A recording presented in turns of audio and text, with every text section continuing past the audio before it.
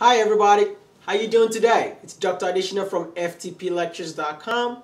I'm here today to tell you about a very inspiring story which I'd like to share with the world. Now the reason why I'm telling you this story is because oftentimes a lot of people find themselves not knowing what they want to do. They're not inspired, they're not motivated enough to do the things they really truly are passionate about. But this story, which was told to me by one of my physics professor when I was in college, really motivated me, and I figured that you might be one of those people out there in the world, lost, depressed, has been told you can't do a lot of things in life, and then feel like you're lost. And there's no sense, there's no purpose in pursuing the things you really wanted to do. And I hope to share this beautiful story with you because it's going to get you from a point where you always going to remember this story, and at that point when you think you're about to give up again, you pick yourself right back up again and let's do it. So the story goes like this. This is a Greek mythological story between Aristotle and Plato. Now whether this story is true, it's irrelevant, because I want you to take out of this story actually the lesson which the story actually brings. And before I tell you the story, I want you to note that the first time I told this story to a few students, my friends were laughing at me. At that point in time, I haven't achieved much in life, but I believed in myself and I still held the story true. That's what I wanted to share with you today. So the story goes like this. Aristotle was one of the great wise philosophers in the ancient times, and he had a student named Plato. Now Aristotle was very wise, was very intelligent, and Plato approached Aristotle one day and said, "Aristotle, my teacher, how do you become so wise? How do you become so very intelligent that whatever you put your mind to, you always do it and you never give up?"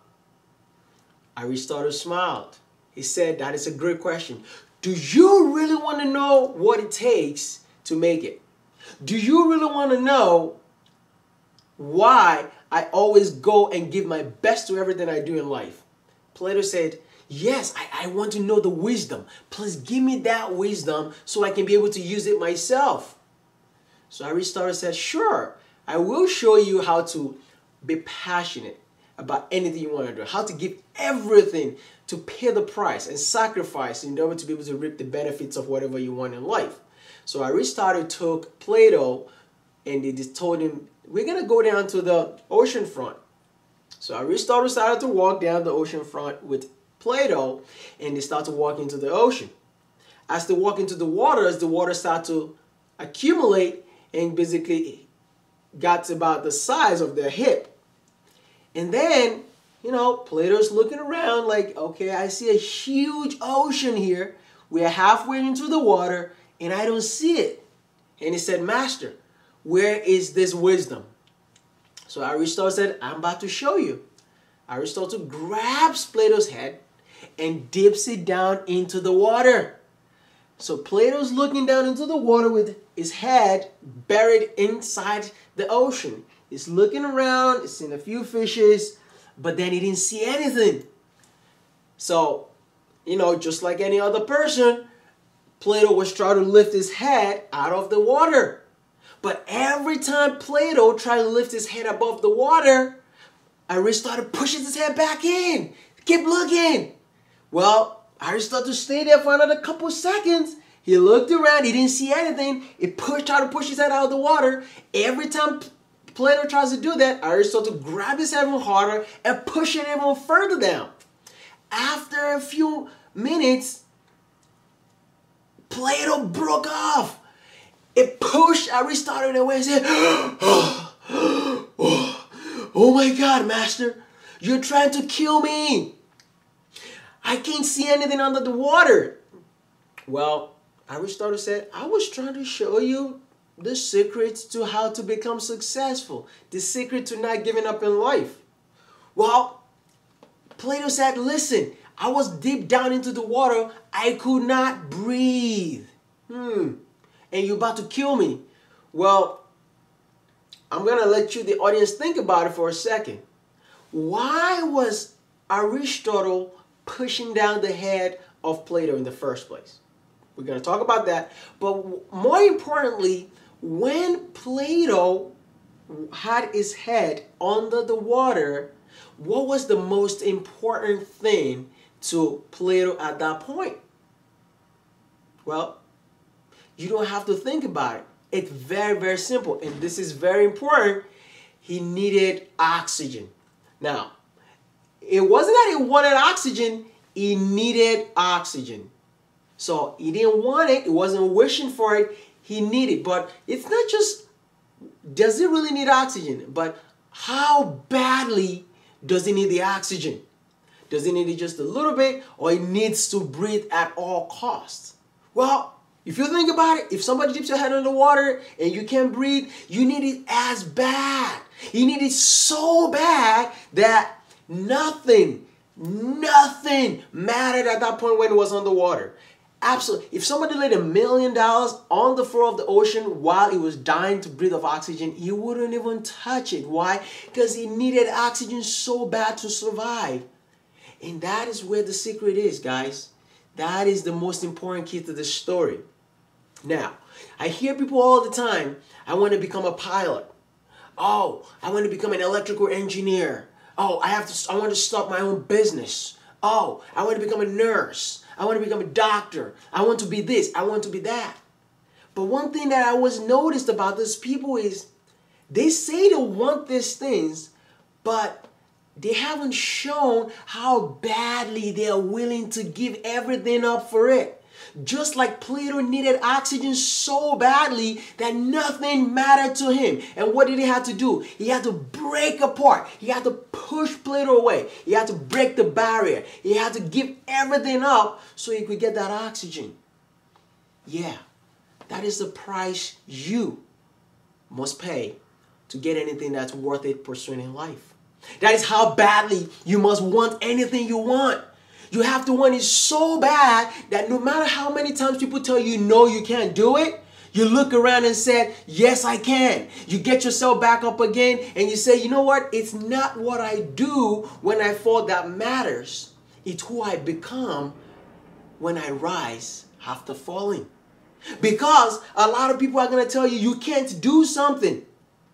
An average 18-year-old has been told 175,000 times or more, even before they reach their 18th birthday, no, you can't do it, or you can't even amount to something. So you have a lot of people have been programmed that way. And they hear a little bit of no here, no there, you can't do this, you can't amount to that, and they give up their dreams, they give up their hopes. But I always remember Plato, when he was deep down into that ocean, when he was down looking for the wisdom from Aristotle, but Aristotle was trying to show him that, listen, you have to want it so badly. You have to put your blinders on. You have to say, I'm willing to pay the price. And when you're ready to do that, now nothing can stop you. You become an unstoppable force, an irresistible object. And then you look towards your goal face head on and say to yourself, I don't care what I have to do. I don't care what comes before me. I don't care how long it takes me to achieve this goal. The question is as long as I get to where I'm going, I'm not going to focus on the negatives. And that's where a lot of people fall into trouble in the world today. They give up their dreams, their hopes at the little slight sensation of failure. And then they give up. And then they blame other people for their circumstances. They blame their past. They give up their dreams and their hopes of the future from the little failures from the past, which should not be the case. But it's because we have been programmed like that. Somebody once told me in Think and Grow Rich, says failures are practice shots. Even the best golfers in the world still have to practice. They don't give up. So not to talk of us who are just trying to get by. And this is why I wanted to share you this story. So every time you're down, Every time you see that, oh my God, I'm studying non-stop. It feels like the world is collapsing on you. Every time you're giving up that party to go to so that you can read, so you can succeed. Every time you give up that extra, vacation so you can sit down and prepare yourself. Every time you have to retake an exam. Every time you have to sit down and start all over. Always remember, have the end in mind. Because you know what? When you become successful, the world will come to your knees. They will come before you and celebrate your accomplishments. Nobody celebrates failures. But somebody once told me, scratch the surface of a person who they call an expert. And under it, will you find thousands and thousands and thousands of hours of dedication and passion and willingness and perseverance to succeed. But nobody sees you when you fail. The world recognizes you when you become successful. And today, I'm talking to you as you're watching this video. I want you to always remember that lies within you is the potential to become anything you want to become. But remember, that potential can only be manifested if you're willing to pay the price. And what are the prices? I always tell people. The first thing is self-discipline. So if you discipline yourself, discipline really is a master key concept every single individual should always remember. Now, a lot of people would tell you, oh, I don't have time. There's not enough time to do this. I can't give a complete task on time. Well, that is not true. You know why? Because there's 24 hours in a day, 7 days a week. Now, here's the very interesting thing I always pondered about. The most expensive currency in the world is your time.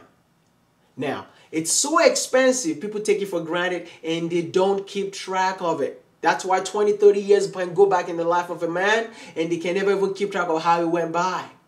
Because they have never sat down to keep track of their time. Because they do not have enough self-discipline. If you discipline yourself and you keep track of your time, you finally will realize that the 24 hours God has given to each and every one of us is more than enough to accomplish our task and potential in life.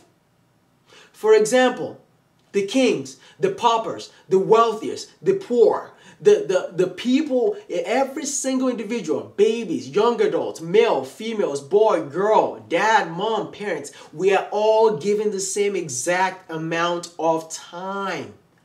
God does not cheat anyone. He gave us that 24 hours and he said, whatever you want, do with it. Now, if you don't keep track of it, because you can never gain time back, once it's lost, it's gone forever. So I want to implore you, the first thing you want to do, other than being passionate, is to be self-disciplined. When you are disciplined, you realize that one of the big questions I ask people every day, how many hours is in a week? I'm sure you're watching this video right now and thinking in your head, 24 times 7, correct? And I don't care how old you are, how young you are, you've been around long enough that you've never thought of how many hours are in a week. You don't have to do the math, because I expect every single human being on the planet to actually know the number, but the number is 168 hours. And it's very shocking to me when I talk to young adults, people of various backgrounds and ages, both adults, older people, and they cannot tell me how many hours is in a week. That is devastating. You know why? Because if I told you how much money is in your bank account, you can tell me, I've got $200 in the bank. Why? Because you keep track of it. How come you're not keeping track of the time that once you spend it, you can never get it back? So from now on, once you know it's 168 hours is in a week, can you keep track of how many hours are you spending with your family? How many hours are you dedicating to that goal that you had in mind? How many hours are you putting into playing video games? How many hours are you putting into play? How many hours are you putting into work? Are you working when you need to work and playing when you need to play? These are very, very important things. That's where self-discipline and time management. Have fun when you need to have fun. Play hard when you need to play, and work very hard when you need to work very hard. Because time waits for no man. And you can always look back 20, 30 years, 40 years down the line into your life and look back and say, what have I done with my time? That is why I'm imploring you today that you should take accurate documentation of your time. Now, how do you become successful again? Aside from having that passion and that goal and willing to give everything up for whatever you want to become. Write your goals down. When you start to go into the habit of writing your goals down, you start to have a mentality, a mental picture of where you're going. A lot of people don't even write their goals down. I asked somebody, what do you want to become in 5 years? They're like, yeah, I want to become a big business mogul. I want to become an entrepreneur. I want to run the finance industry. But then I asked them, have you written your goals down? And they said, I don't think that's important. No, it is important. Because if you write these goals down, writing brings them into life. You put them on a piece of paper and you put them on the wall inside your room, on a little diary. And you go over it day in, day out. So that you can keep track of the things you're doing. That's another key important concept that you must know. Write down your goals. One of my favorite mentors, Zig Ziglar. I really love Zig Ziglar. He talked about a story of how human beings confuse activity for accomplishment. And somebody once did an experiment where it took caterpillars in a circle and put their favorite food in the middle. And took these caterpillars and made them walk around this circle. And these caterpillars were walking around and walking around and walking around, and their food is right in the dead center of the circle, which is only 6 inches away. And these caterpillars walked literally around the circle until they died of exhaustion. These caterpillars, they have confused activity with accomplishment. And a lot of us do the same thing in life. We're repeating the same thing over and over and over without thinking out of the box. And then we confuse activity for accomplishment. Some people are in the same business or in the same company for the past 10 years, and they're not even moved past the entry-level position. They've been getting a little pay raise here and there, and still they have not moved past where they've become. Because they have confused the activity that they're doing over and over as accomplishment. So remember, think outside of the box. Albert Einstein once said, if you keep doing the same thing over and over, try something else. Okay?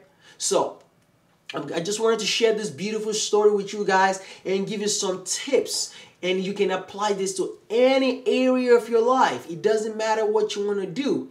And in summary, I'm going to finish with a beautiful quote by Zig Ziglar. In order to accomplish anything in life, you have to repeat it multiple times to get good at it.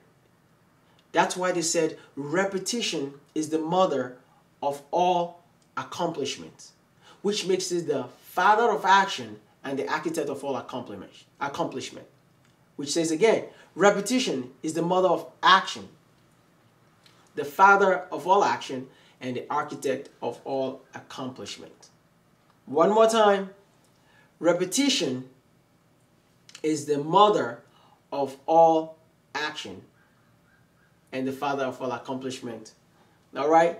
So I just wanted to share this beautiful video with you guys. Thank you very much for watching. This is Dr. Adesina again from ftplectures.com. I founded Future Teaching Physician website, and I would love to implore a lot of people to visit the website. I teach medical students and nursing students, pharmacy students, and everybody comes over to the website to learn clinical medicine, which I make oversimplified for all my viewers. So people can watch this video and succeed on their boards and do really, really well. And you remember, you can do it.